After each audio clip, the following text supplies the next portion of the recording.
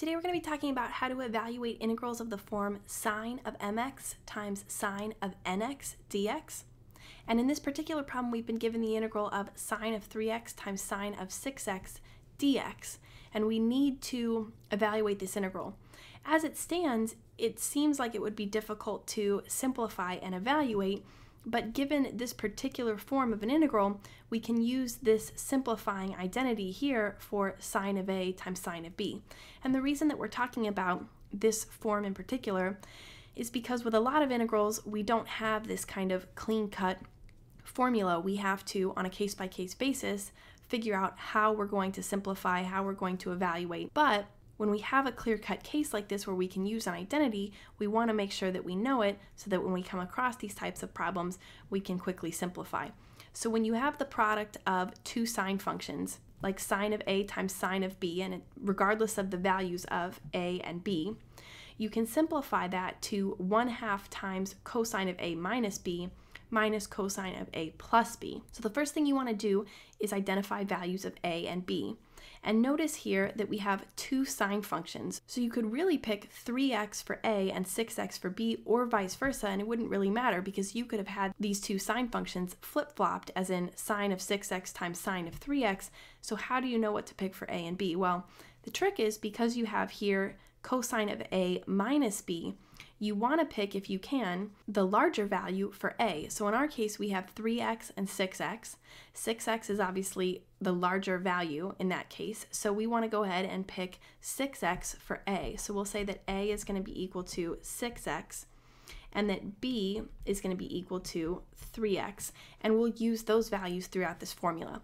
So now, to simplify the integral, sine of 3x sine of 6x dx, we'll say that we'll follow the right-hand side here, and we'll say that the integral is now 1/2 times cosine of a minus b, so 6x minus 3x, minus cosine of a plus b, so 6x plus 3x dx. And now it's just a matter of simplifying the integral as much as we can. We'll pull the 1/2 out in front because it's a constant coefficient, and what we'll be left with is cosine of 3x minus cosine of 9x dx. Remember, before we had the product of two sine functions, which at first glance seemed like it would be difficult to simplify. Now we have the difference of two cosine functions, which we can evaluate separately. The integral of cosine is just sine, so when we integrate, we'll get 1/2 times sine of 3x. But remember, we need to apply chain rule. Sine of 3x here is the integral of the outside function here because the integral of cosine is sine. So we took the integral of the outside function, leaving the inside function 3x completely untouched. But now we have to apply chain rule and divide by the derivative of the inside function. The derivative of the inside function 3x is just 3. The derivative of 3x is 3. So we divide by 3.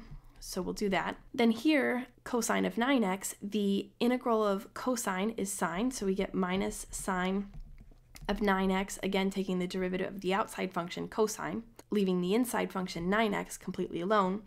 Now we divide by the derivative of the inside function, and we can't forget to add c to account for our constant of integration. So when we simplify here, we'll bring this 1/3 to the front and we'll multiply it by our 1/2. So we'll get 1/6 sine of 3x.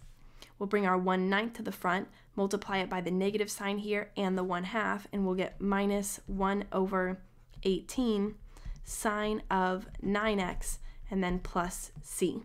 And that's it. That's our final answer. So I hope you found that video helpful.